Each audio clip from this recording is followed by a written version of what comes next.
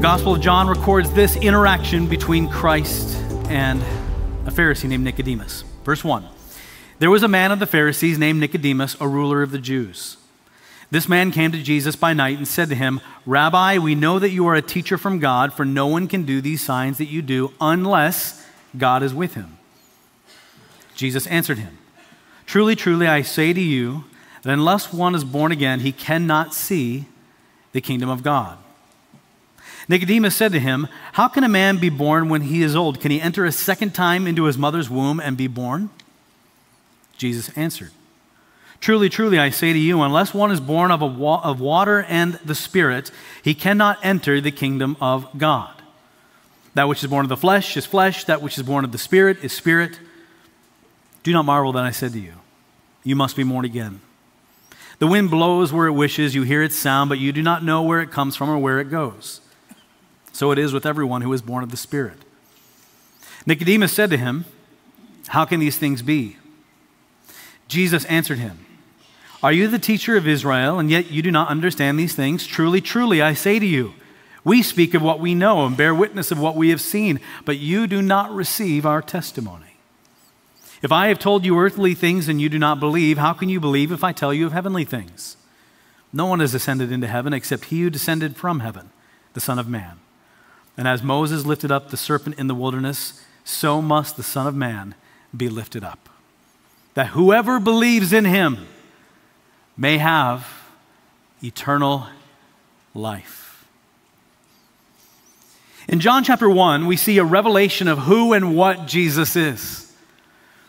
The Word of God made flesh, God, very God, in the flesh, the light of the world, the very Creator, come into our flesh in order to bear witness about eternal life in his name. John the Baptist testifies of him. In John chapter 2, we see two signs. We move into signs that John is going to lay out that validate who Jesus is. The first sign, Jesus turning water into wine. The second sign, Jesus cleansing the temple. Both emphasizing that the old has gone, the new has come. That Jesus comes to give the new wine of the kingdom that fills up the ritual jars of purification of the law to the brim, so that there's nothing lacking. Jesus satisfies it all, and then he cleanses the temple, and in there says that he speaks about himself being the new temple. That he is the means by which man is reconciled to God. John chapter 3, we come to Jesus' first teaching moment recorded by John. And it takes place in an interaction with a man named Nicodemus. So let's just really quick overview, verse 1 down to verse 15, so we get the general flow. And then let's draw out the implications of what these curious texts mean. Because we have to confess, there's some strange statements. As we read over it, we go, what does Jesus mean? Nicodemus. Nicodemus is a Pharisee. He is a ruler of the Jews. Now, Nicodemus, the name, is actually not a Jewish name. It's a Greek name. So he probably comes from a wealthy, influential family, a cultured Jew, but a Jew, very Jew. He is one who is a ruler of the Jews, a member of the Sanhedrin, the ruling body of 70 that handled all Jewish affairs. Remember, they're under Roman rule, so they don't have complete independence. There is the political, societal strife between the Jews and the Romans, so that the Jews are looking for political deliverance. Reminder that the tensions that we see happening on Tuesday are nothing new. It's been part of the whole history of the world. Nicodemus, a Pharisee, this is a sect that is zealous for the law, keeping the law, abiding by the law. So he's a scholar, he's a ruler, he's cultured, and he's also a Jew of Jews. Nicodemus seems to be pictured, though, as we look at this text, he seems to be a picture of those that are spoken of at the end of chapter 2. You remember at the end of chapter 2 in verse 23? It says, when he was in Jerusalem, Jesus, many believed in his name when they saw the signs that he was doing. But Jesus, on his part, did not entrust himself to them. Why? Because they had a spurious faith, an incomplete faith. Not that they didn't believe enough. And I want you to create that type of doubt in you where like, did I believe enough? No, it's a faith that really they're not believing in the right Jesus. They're seeing an incomplete picture of Christ. They don't really see Jesus for who he is. They don't really believe in him for who he is. And it seems that Nicodemus is an example of those that are just mentioned. Nicodemus. Someone who has a partial, a curious belief in who this Jesus is, but an insufficient belief nonetheless. Now he calls Jesus rabbi. Now imagine that this ruler of the Jews, a scholar of scholars, a leader among the Jews, this young man in his early 30s, Jesus, who has no formal training, has no Jewish rabbi to say, yeah, I apprenticed under him. Like Paul said, I apprenticed under Gamaliel. That's my theological training, my seminary pedigree. Jesus has nothing. And yet there is such power and authority in his character that Nicodemus says, Rabbi, we know that you are a teacher from God. Now notice this. He recognizes and sees that Jesus is something different. He recognizes that he is from God, but he doesn't recognize him as God. He recognizes that he has authority, but he does not call him a prophet, but he calls him a teacher. In other words, in Nicodemus' mind, Jesus is probably a really gifted, spirit-empowered Pharisee rabbi of the law, but nothing more. It's very important to understand that Nicodemus, through all of chapter 3, does not recognize Jesus as the Messiah. It would be a significant overreading to think that Nicodemus saw Jesus as anything more than curiosity at this point. This is not the time when Nicodemus bows the knee. This is not the time when he truly believes in Jesus Christ. The story actually leaves us hanging with Nicodemus' curiosity, but this is an across-the-table theological conversation, not one of deep internal heart transformation at this point. So in John chapter 3, we see that Nicodemus is curious about Jesus. One of the neat things that going through the Gospel of John is we see this progression because Nicodemus, which is an extraordinary story of redemption, we actually do see him come to Christ. In that John chapter 3, he is curious about Jesus. In John chapter 7, before the whole Sanhedrin, he becomes that Jesus is so unique and special that he's willing to rise to the defense of Jesus publicly. And then in John chapter 19, Nicodemus is one of the few that we see at the cross of Christ after Jesus is crucified and partakes in taking down his body and burying his body along with Joseph of Arimathea. But at this juncture, Nicodemus and Jesus are discussing entry requirements into God's kingdom. And Jesus responds by saying, you must be born anew, born from above, born of water and spirit. Moses lifted up a serpent. There's one who ascends and descends from heaven. And you read that and you go, what is going on? Jesus talks about wind blowing. What does all of these statements mean? And if you're confused, you're in good company. Because Nicodemus, who is a teacher of the Jews, teacher of Israel, did not understand this. He says, what do these things mean? Okay, here's a simple outline of what is at the core of this exchange. Simple outline, okay? It begins with a question. How can one enter the kingdom of God? How can one enter the kingdom of God? And this is implicit behind Nicodemus' questions. That question is followed by an answer. Be born from above. You must be born from above. So how can one enter the kingdom of God? Answer, you must be born from above. Question, how can these things be? How can these things be? Answer, you'll have to wait and see. I'm a poet and you didn't know it. It all rhymed together. So how can one enter the kingdom of God? Answer, you must be born again, born from above. Question, how can these things be? Answer, you'll have to wait and see as we get to the end of this text. Okay, so the first question, how can one enter the kingdom of God? Remember that Nicodemus recognizes Jesus with great calling and authority, calling him rabbi, calling him from God, saying that God is with him. Nicodemus clearly does not recognize Jesus, nor does he see him as the Messiah. That is explicit from the text. He gives these pleasantries, Nicodemus does, to Jesus. But Jesus cuts right to the core of what is at Nicodemus's heart concern. And this should not surprise us, because at the end of chapter 2, it says that Jesus knows what's in the heart of man. So Jesus is sitting there, and Nicodemus says, "You're a rabbi, teacher from God." And Jesus is almost like, "Nicodemus, I know why we're here. I know what the question is burning on your heart. How do I get into the kingdom of God?" And maybe implicit behind that question on Nicodemus's part is, have I done enough in order to gain entry into the kingdom of God? And Jesus says what? Unless, truly, I say to you, unless one is born again, he cannot see the kingdom of God. The kingdom of God was forefront in the mind and the heart of the Jew. It was seen in the Old Testament as that final ingathering of the people of God, where God would set up his earthly kingdom, and they were looking for a promised one, a Messiah, who would come and make all things right. And so every Jew, and including Nicodemus, they're looking for that day. Now, many had kind of devolved that concept into just simply earthly deliverance from Rome, instead of looking for a true messianic kingdom.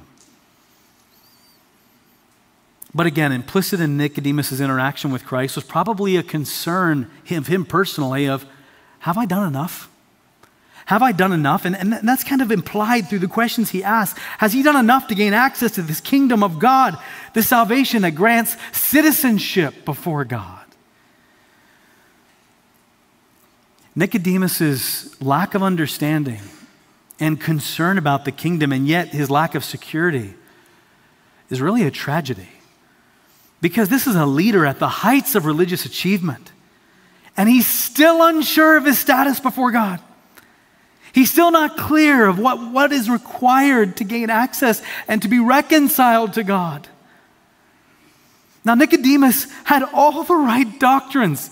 He believed in a creator God. He believed in a God who was transcendent. He believed in a God who was loving. He believed in a God who revealed himself. He believed in a transcendent being who was going to bring all things to his glory. He believed in moral truth from the law. He believed in all of the right doctrines. And yet, he stood unreconciled to God. Why?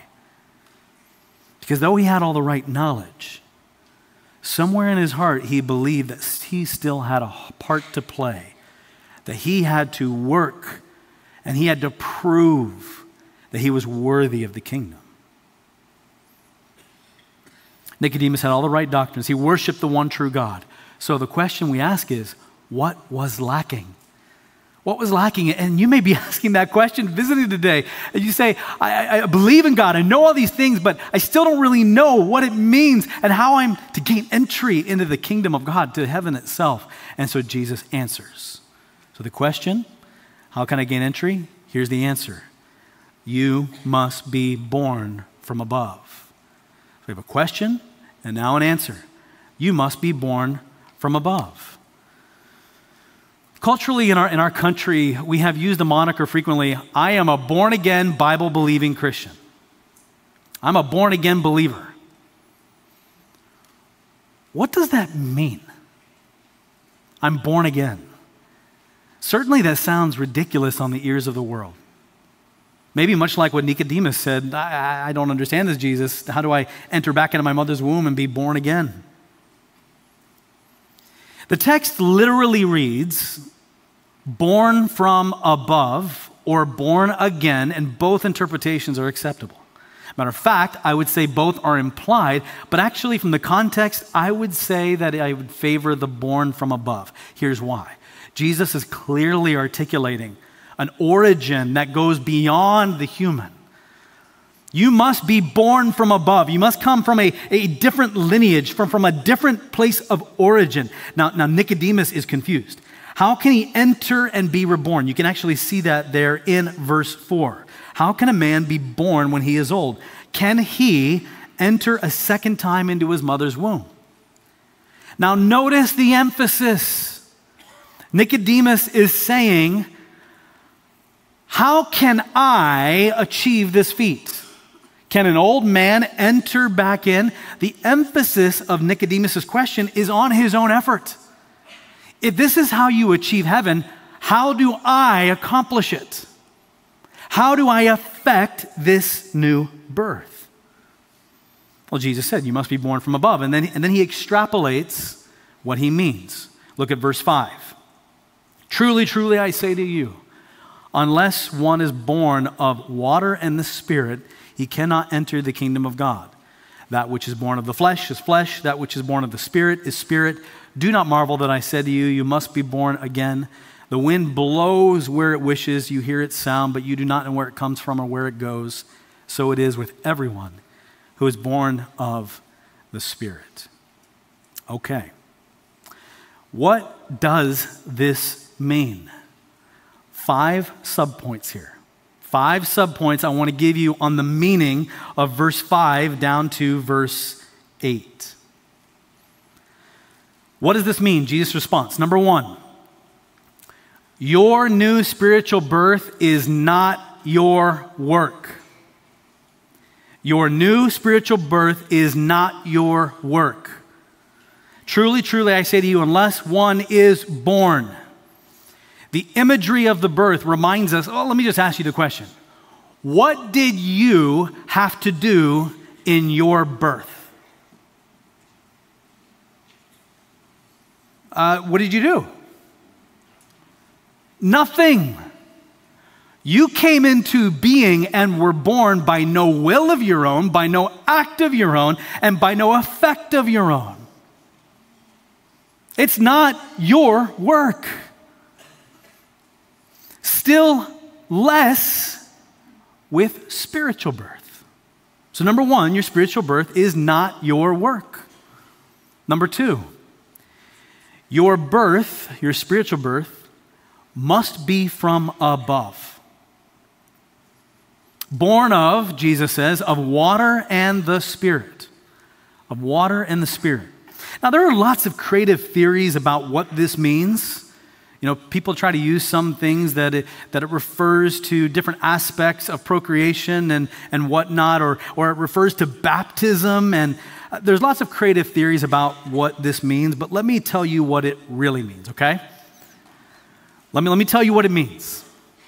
And the reason I can be so dogmatic on that is remember that Jesus says that Nicodemus should have understood this. And we pick that up down in verse 10. Are you the teacher of Israel, yet you do not understand these things? Which means that whatever Jesus is saying is something that Nicodemus should have understood as a teacher of Israel. Meaning, understanding the Old Testament law, understanding the prophets, and what they said, my comment is not so radical.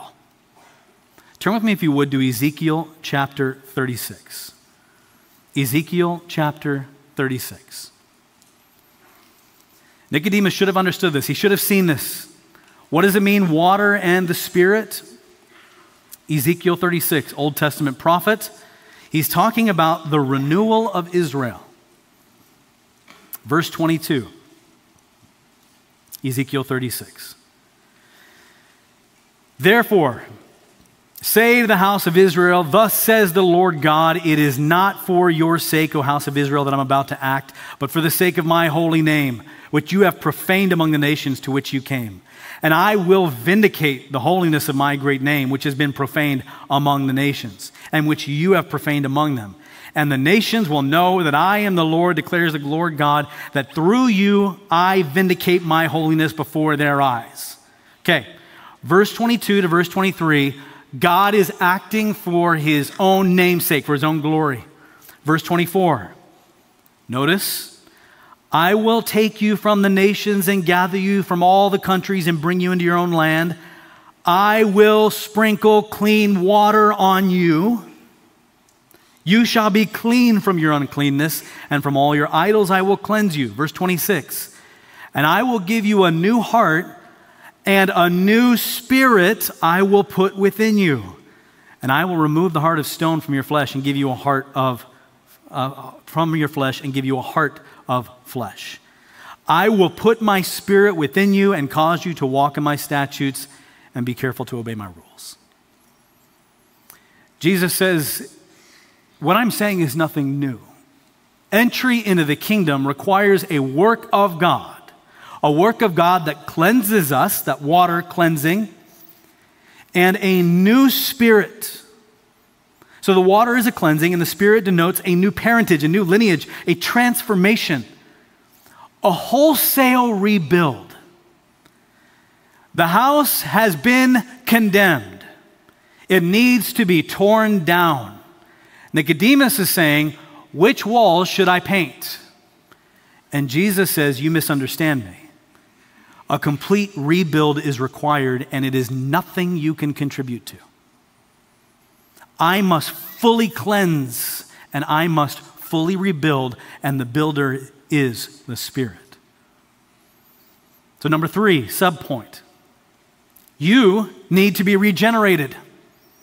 That entry into the kingdom, into heaven, requires a new you. If you think you will enter heaven just being yourself, being true to yourself, and that you can stand before God and say, here I am, you will be barred entry. You cannot come to God in your current state. You must be transformed. We call this the doctrine of regeneration. That in regeneration, God implants a new heart together with a renewed will, affections, and desires.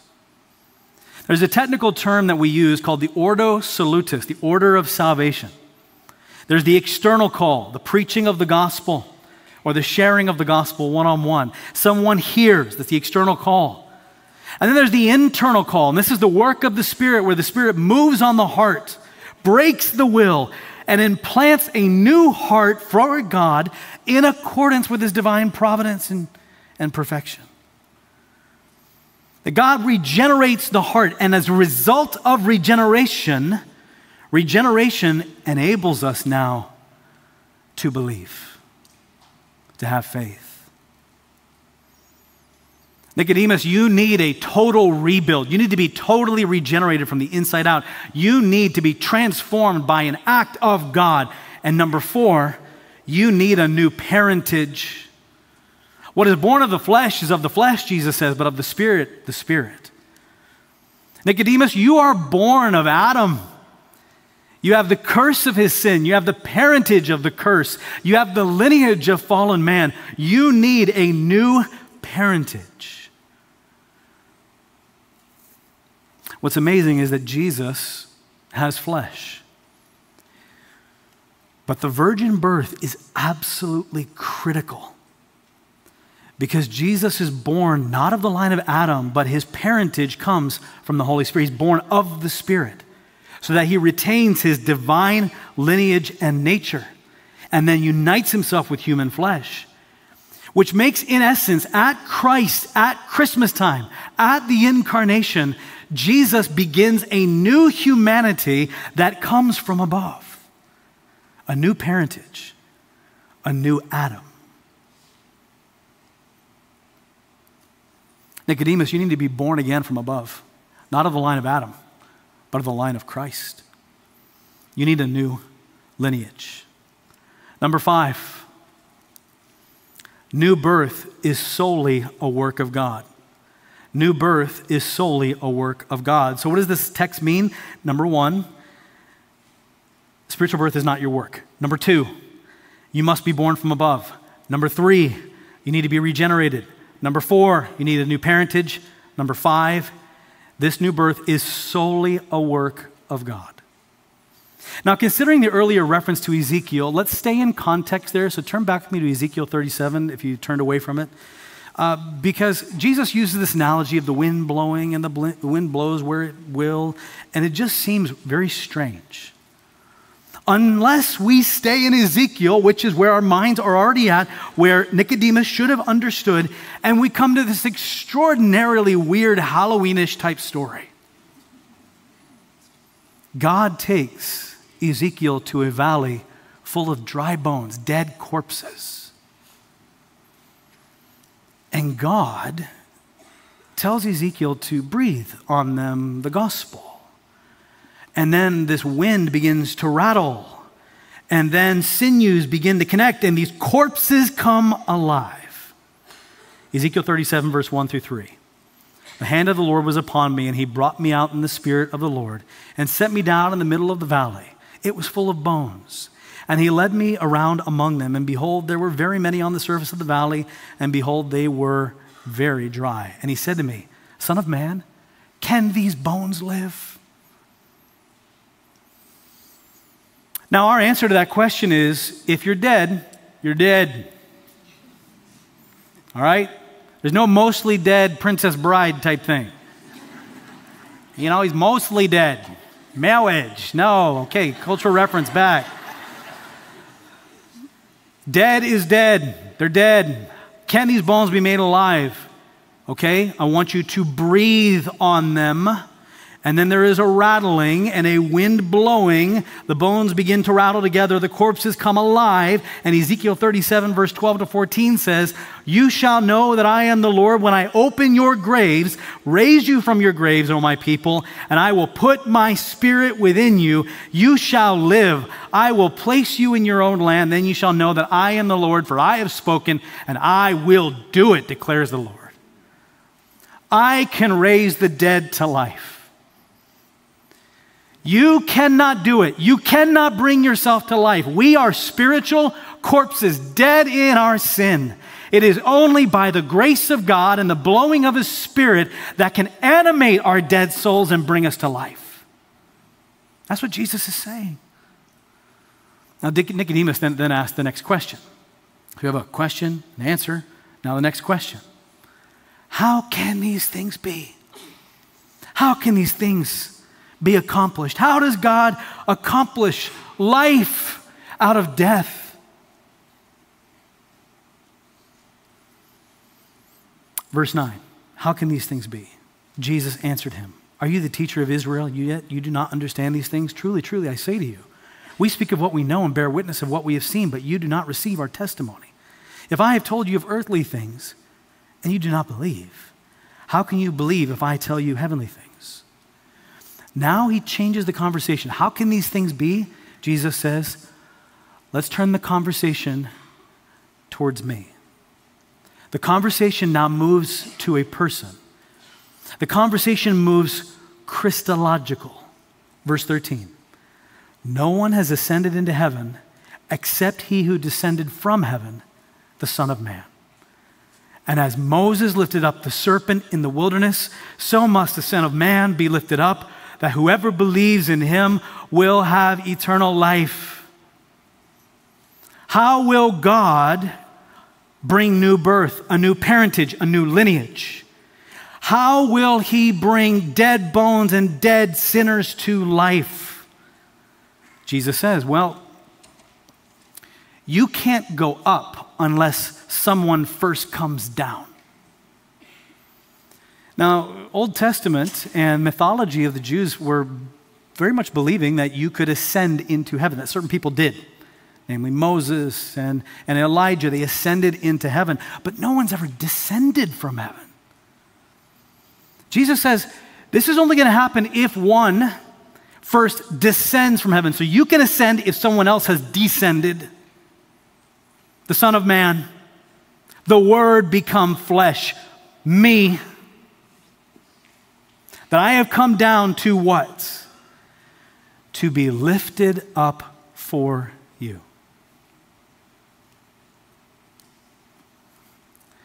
You see, he says, as Moses lifted up a serpent in the wilderness, and we studied this in the book of Numbers, chapter 21. The Israelites are in the wilderness and they're bit by all of these poisonous snakes and people are dying. And so God told Moses to erect a serpent on a stick, and that whoever looked at that serpent would be healed of their infirmity. Now, why would God use the images of a serpent on a stick and then apply them directly to Christ? Holding aloft something on a pole or a stake was something you did to an enemy that you wanted to shame. The serpent was the symbol of Satan, Pharaoh, death, the original curse in the garden. God says, I have defeated the curse, I have defeated the serpent, I have defeated death, and if you look to that in faith, believing, you will be saved. Jesus then makes a direct line to himself in John chapter 3, verse 14. As Moses lifted up the serpent in the wilderness, so must the Son of Man be lifted up and exalted. This word in the Greek has the idea of exalted, that Jesus will be exalted, lifted up by means of the cross. And that how does new birth happen? How is this work of God accomplished? How are we made in life out of death? We look to Jesus, who was pinned to the cross by our sin, and that on the cross, he disarmed the rulers and authorities, became the curse, defeated hell, defeated Satan, and that whoever looks on him in faith are brought into his lineage and born afresh by the Holy Spirit. It is no work that you do. It is nothing that you can accomplish. How can these things be? What does Jesus say? And the answer is, the final answer, believe in the Son. Verse 15. Whoever believes in him may have eternal life. You see, Nicodemus is saying, what do I have to do? What must I accomplish? How can God possibly effect this great feat? And the answer is, because Jesus the Son descended. That through his exaltation on the cross, he forged a new lineage. That like Moses held aloft the serpent, Jesus has been held aloft on our behalf. All we must do is look on him in faith. Not my work, all his work. And his work transforms us, regenerates us. And so the answer to Nicodemus, how may one gain entry into the kingdom of God? And you may be asking that question. What must I do? What church must I attend? What laws must I keep? And brother and sister, on the authority of God's word, friend, if you're asking that question, the answer is simply this. Look to Jesus, believe on the crucified Son, who is both Lord, God, and man, who died for your sins, and on the basis of his work, not ours, we are regenerated and made new. In him is salvation. He is the gate into the kingdom of God. Believe. Believe. Would you stand with me this morning? With every head bowed and every eye closed.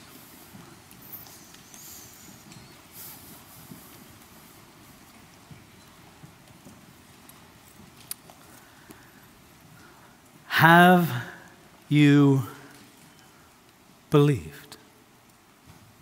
Have you believed?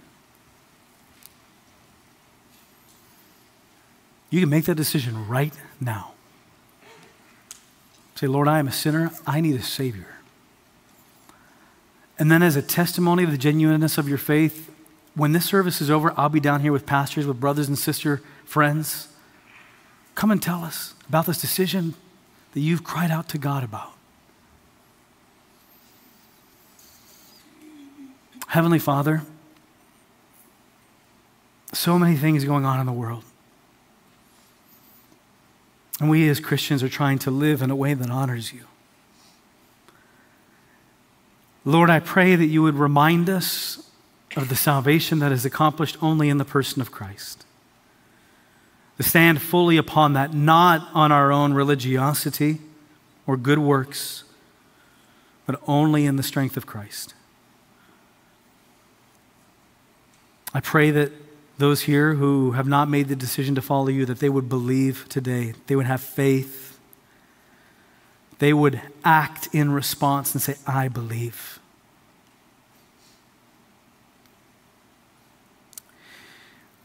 As we go forward from here, no matter what happens, Monday, Tuesday, Wednesday, thanks be to God and Jesus Christ that Jesus Christ is on the throne and wins the day.